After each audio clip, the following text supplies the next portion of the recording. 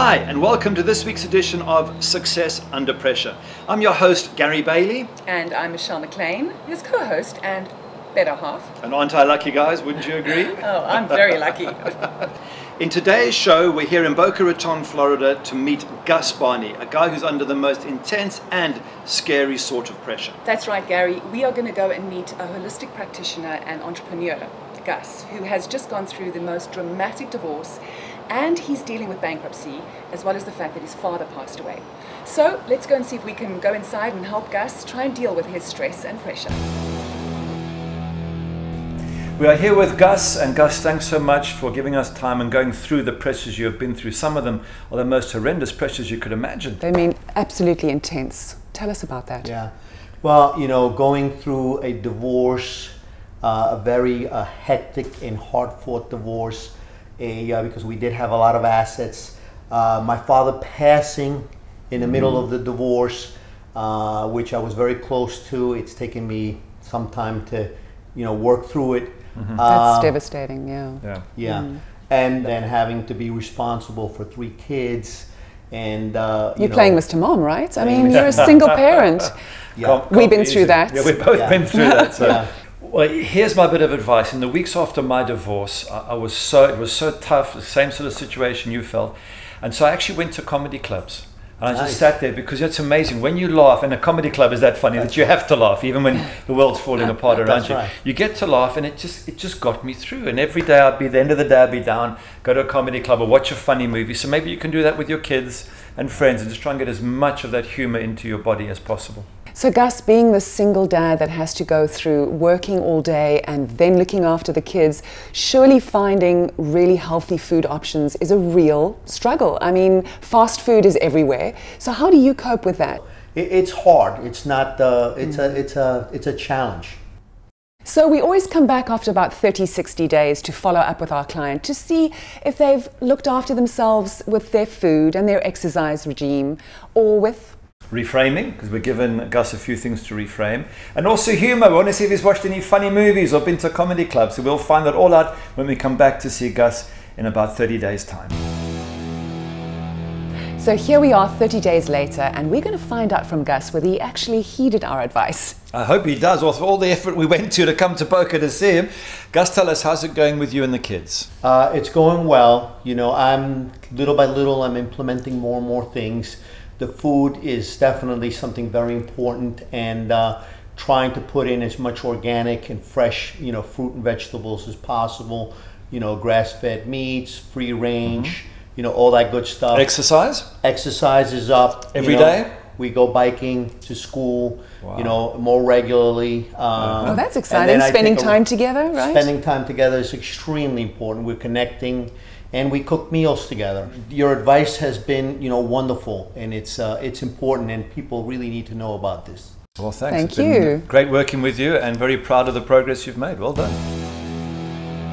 And welcome to Success Under Pressure. Yes, today we're in the beautiful city of Atlanta in Georgia, and we're here to meet Dr. Lynn Braddock, who's an OB/GYN, and her job, of course, is to bring newborns into the world and to keep the mothers safe during the process. She sadly recently retired because she just lost a patient in childbirth. She is very, very depressed. So let's see if we can go and help her, Gary. Dr. Lynn, thank you for joining us today and for being willing to share with us your story. Yeah, you work under such intense pressure. You've got lives of mothers and children that you're responsible for. It must be extremely difficult. Oh, it is. It has been for a long time, and I had had a lot of success for many years, and now I really, I had to take a leave of absence because I don't trust myself anymore. I get shaky even thinking about going back in. Even the success I've had, I'm really having a hard time. Is there a particular incident that's happened that's made you feel this way? Oh, definitely there is. I'd never lost a patient. And unfortunately, I lost a young mother, and she had twins. The twins lived, and she didn't make it. And she's actually a friend of a good friend of mine. And that is very, very devastating. I'm sorry, No, that's okay. It's all good. I just never thought it was going to ever happen to me, and now I don't think I can ever do this again. But just to get straight to the heart of it, was it actually your fault, or did you do the best you can do? There's a big difference in that sense. You know, I've been so depressed over the whole thing. All I can do is beat myself up and blame myself. Well, have you thought about one of our techniques, which is self-talk, positive talk, using positive words?